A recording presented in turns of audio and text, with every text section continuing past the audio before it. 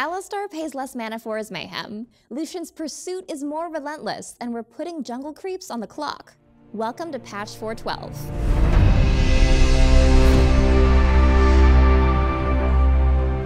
Hey guys, Miss Pudding here to walk you through the changes we're making in patch 412. We'll kick things off with a TLDR before getting to our panel to cover a few topics in depth. Today's topics are the new jungle timers, Lucian, and Alistar. To skip ahead, check out the video bookmarks. Okay, let's get into it. Essence Reaver and Bloodthirster got some changes to cement one as an offensive mana restoring item, and the other as a defensive life-stealing bloodthirsty item. Next up, Kassadin's been running rampant with his crazy mobility and control. Rather than hitting his iconic Riftwalk, we're tweaking a few other things to reduce Cass's late game power so he doesn't just continuously punch you in the face. Similarly, Lucian's getting some changes to highlight his strengths while giving him real weaknesses. He'll be dashing a lot more often, but in exchange, he'll have to get a little closer to deal damage and stay effective. Alistar now has lower mana costs and an early buff to his ult, but junglers take note, his passive no longer deals double damage to monsters. This patch also comes with jungle timers. In the scoreboard, you'll find red, blue, dragon, and baron timers that'll automatically update if your team has vision of a camp when it's killed. Finally, we've got a few more champion tweaks. Ahri's Q costs less mana and scales slightly better than before. Kha'Zix is getting a buff to his Q, and Ezreal can now buff himself with Essence Flux, but only if he can get in front of it while it's midair. Okay, so that's the gist of patch 412. To talk about these updates, I'm joined by Gnome from Game Clarity team, Static from Live Gameplay, and Snoopay from Evil Geniuses. Hey guys, thanks for coming out. Sorry, you all nodded in unison. What is this? We're just acknowledging. All three of you at the exact same time. Say You can't do the same thing. So I'd like to start a discussion with the addition of jungle timers that are visible in the scoreboard now. Why did we add those in the first place? Yeah, so we knew this was going to be a really controversial feature when we started working on it. And it's controversial not only to players, but also internally, because we've literally been debating this feature for years, right? Yeah, I feel like we talked about this 3 years ago. Yeah. It's been on Reddit for a while. Yeah, and you know, really when it comes down to it, and we sat down and thought about what our design values are, we came up with a list. And one of those values was gameplay clarity. And sort of the gist of gameplay clarity is that we want players to fight other players and not the game. And when we look at how players have been utilizing jungle timers, that is, you know, the timers we present currently, which are, you know, mini-map icons, the chat logs, they're actually resorting to Notepad, mobile applications, and third-party programs to really make the best use of the jungle and play their best. And when we look at this situation, it's not really a situation we want, because we want the game itself to provide all of the tools necessary to play at the best competitive levels. The problem with that is like every single player, maybe not necessarily Diamond or Challenger players or competitive players, but most players are going to want the game to be simpler. So where do you stop with making the game simpler for those players to digest? I think it's also a little unfair to just say we're, you know, just making it simpler. Like the goal behind it is a bit more than that. We're trying to make sure that we have players focusing on the skills that, you know, they enjoy doing and that we feel like show what a League of Legends player really is. You know, dodging skill shots, aiming skill shots. We want to stay away from rote sort of like bookkeeping behaviors. Right, so like instead of focusing on when is dragon going to spawn, when should I check the chat log, and actually just thinking, where should I be at the right time? Is my team ready to fight this? If you apply that train of thought at the same time, like the enemy's marksman's carry, like his flash is down, his summoners are down.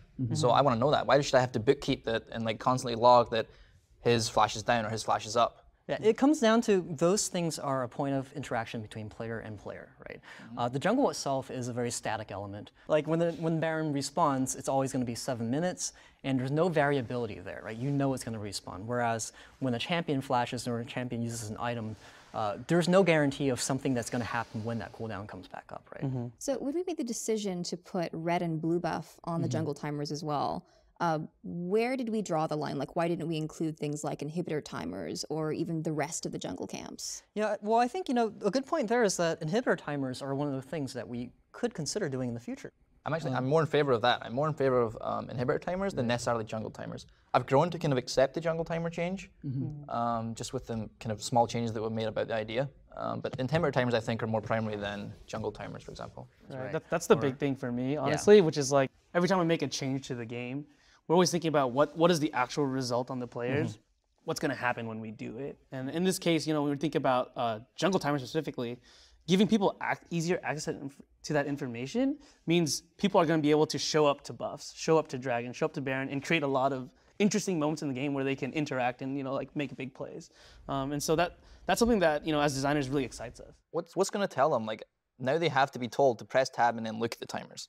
It being in tab, right? Anytime you do check your score, you do get to see, hey, when is baron up, when is dragon going to be up, and that's sort of our way of almost hiding it, but also keeping it very accessible. Like when you do check your score, you get that little glimpse of information. And from my point of view, it's not that much different from checking a chat log, but now the onus is on all of the players to understand, like when. I don't understand the point where you make about we want to hide it, like slightly. I don't understand that, because if we want to be more transparent and like just give them this information that's already there, why would we slightly disguise it? That's a really good question. It's not that we necessarily want to disguise it, but it's also like, hey, this is a big chunk of the UI. We don't want to always keep it up. Because when we do keep it up, right, it becomes a prescriptive element. You see a big countdown at the top of the screen, and you kind of understand, oh my gosh, countdown to 0, I better be there. And that's really not what we want to get to. What we do want to get to is like, hey, this is this optional information that you can make use of to make your own decisions. Yeah. So let's go ahead and move on to Lucian. He's been consistently strong in competitive play, and I mean, especially in solo queue, I think. What is it about his kit that's so difficult to balance? I mean, he's just a super well-rounded kit. He's a kit that has a lot of strengths, but not necessarily any weaknesses. He's got great damage. He's got great safety through mobility. And when you put that all together, you get a champion that can kind of react to any situation and not necessarily care, about what the enemy's doing or what he needs to do this game. It's just, I'm Lucian, and I have a great chance to win. I'm Lucian. Yeah. He synergizes really well with like any like aggro support, for example. He just synergizes so well with, because those early levels he could punish you like really, really hard, because he could choose to go in, he could choose to go backwards. He could also push the wave like relatively fast compared to other ADs. So that early phase of the lane where it can be decided on whether you get level 2 first or whether you get level 3 first, he was very potent in that aspect. So in giving him a weakness, we reduced his attack range, his Q cast range. Attack range is one of the most sensitive things that affects a marksman power. Why do we decide to make that his weakness? It comes down to what do we perceive the core of Lucian to be? Because we're at a point where we have 100+ champions, and we need to make sure they're all different. They feel different. They provide something different to the game. Strategically, I think specifically is really important for like competitive. And so when it came down to it, he's got great damage. He's got great mobility. We had to find a way to make sure he had a weakness. He had something that people could exploit. Exactly. And so how do we increase the vulnerability on his kit? Well, we thought, if we could lower his range, maybe he can have a little bit harder time dealing with certain champions. My problem is you didn't just lower the range, you cut it from like 550 to 500, which I think is pretty big. It's severe, and we didn't take it lightly when we did it. I mean, like, we only did it because we were sure we wanted to amp up the strengths on the kit as well. I think we're going pretty crazy with the mobility we're giving him this patch. It's going to be really intense. Yeah, and thematically and mechanically, right? It's really what we want to focus on to make this champion really distinct from all the other AD carries in the game, right?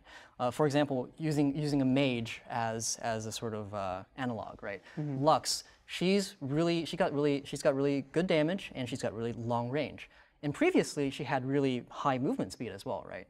And when we look at what makes Lux Lux, is it that she's fast, or is it that she has really long range and she lasers you across the screen, right? Pew pew. And that's what we really want to do, we want to apply that to Lucian as well. Right, so we gave him a lot more mobility with the cooldown reduction on his E. I actually was testing it out with 40% cooldown reduction, and he is just dashing all over the place, and I feel like that's actually going to buff his late game power a lot. It's hard to tell. I mean, honestly, like, I think against certain matchups he will be better, and in certain matchups he might be worse still, because the range matters. Yeah. One thing you have to question as well, like in the early game, if he's weaker in the laning phase because of the auto attack trading in lane, is he not going to translate into this mid-late game beast that he could be, because he just can't get out of the laning phase, as well as some other AD carries. It's definitely something we were aiming for, though, because right now you pick him in the laning phase, you feel like you're going to get through it, and so you're going to at least get through it. And then get sometimes you can just crush someone and just like run away with the blade. So I think with the new setup, he will crush some lanes.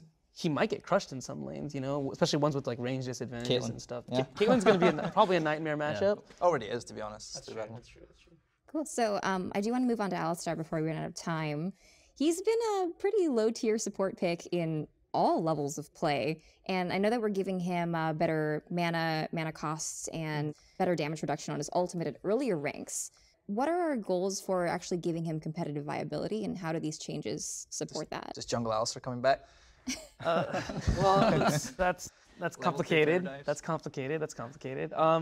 So I mean, we've always designed, originally intended, Alistar to be a support champion. You know, he brings a lot of cool mechanics and big play potential from that position. You know, we've seen even like Afromu and some Korean pro players do some really cool stuff with him, and we really love that about him. Or then a really crazy jungler. Yeah, and that's actually the problem. Is I think. You know, a couple of years ago, we went back and remade his passive and had this idea that maybe he could be a jungler. And what ultimately fell out from that was we had to nerf things about him that were really abusive in the jungle that made him very weak in the support role. I mean, it's like the mana costs are a large example of that. He's someone who, from the jungle, doesn't really feel that fair to play against. He comes out and knocks you away from your tower and then like CCs you for like way too long. It's like a free Malphite ultimate. And you have no time to react to it. But in lane, you know, you can use the brush, you can see his positioning, you can react to him.